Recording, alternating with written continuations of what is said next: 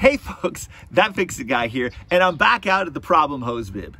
Man, I can't wait to replace this thing. Well, here's what we got today. When I turn this on, you see I got water coming out this stem. So I'm gonna show you how to fix this quick, easy, hopefully. So come along, let's get to fix it. Personally, I think you just, before we try to turn that back on, we'll remove this key and we will grab a big adjustable jaw wrench. You could actually grab the appropriate size, which I don't know what that is, maybe 1 inch or 3/4 inch, and you could get a opened in wrench, but you definitely want to use something like this. You could maybe use channel locks if you wanted to, but honestly, this is plastic. Like, if you look at this, you can see this is not the most quality hose bib. We are going to replace this, but I want to wait until fall to do that because we have to cut into my daughter's wall in her bedroom, and I don't really want to start that kind of a project this summer. Okay, so with this adjustable jaw, we'll take it, we'll slide it all the way to the back. We'll get that a nice, tight, firm fit on it. And what we're going to do is just slowly turn it just a little bit. You do not have to turn this a lot. It's a packing nut. If it loosens back up, well, then you can just turn this a little bit more. You want to just go a little bit and try it. So let's just do that and we'll give it a shot here. Nope, still leaking. So let's just leave it on for a second and see if we can actually get it to stop leaking. No, we can't, because that really ain't gonna tighten anymore. All right. That didn't work.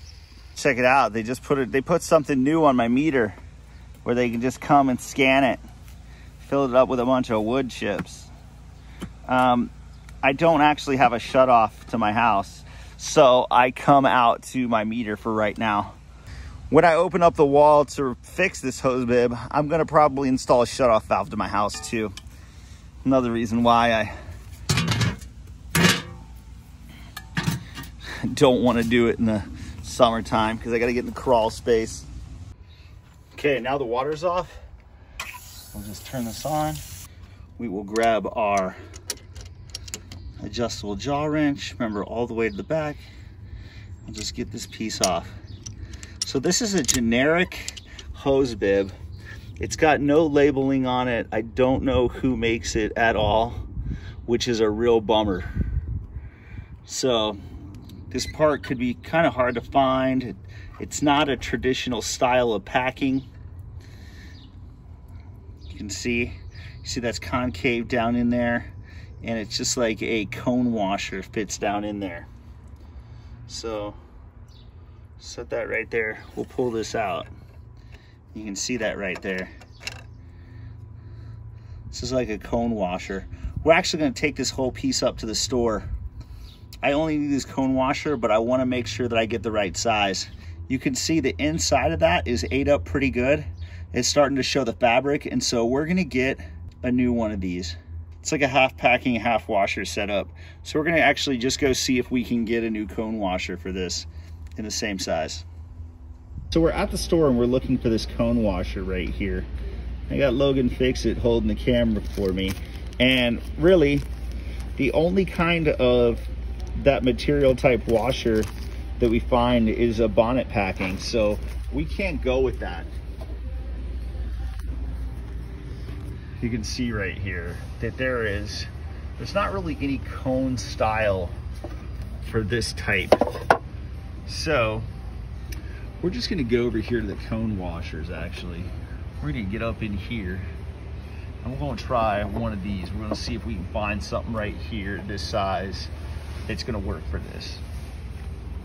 Okay, so I found this J-cone washer is what it's called, 3/8 tube. Pop this out and it actually looks really similar, right? If we line up these bottoms, they actually are the same width. We line up the top and they are the same. We line up the top and they are the same width as well. So hopefully this works for us. Okay, so we're back from the store with the J-cone washer. This is for 3/8 tube. This is essentially 3/8 tubing right here. So I'm really hoping that this is gonna work for us.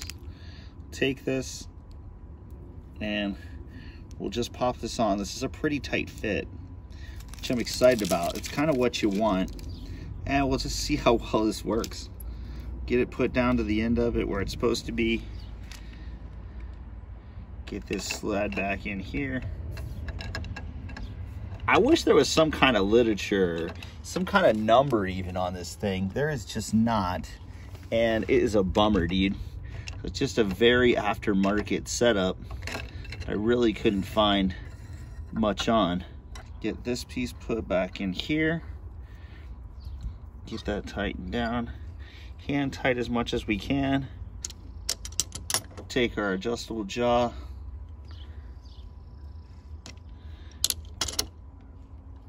That's pretty good. Not super crazy tight.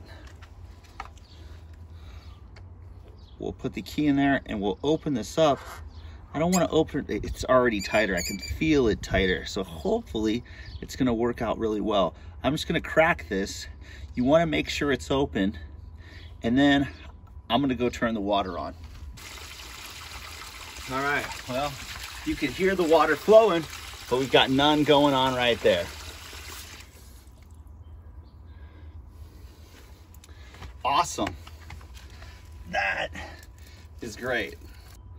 So if we just crank this on, you can see I got water shooting out of there, but there's none coming out of here anymore.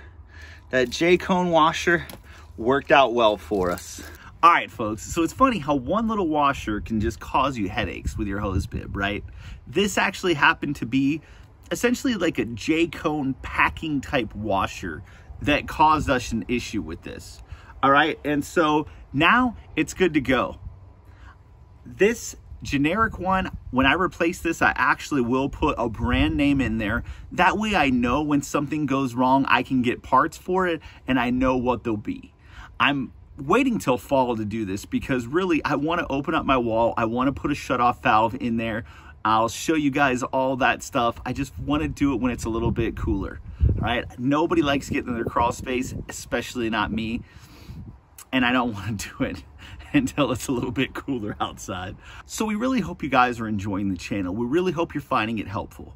If you could please pound that like button, subscribe to the channel. We'd love to have you keep coming back. Thank you very much, and we'll see you again real soon.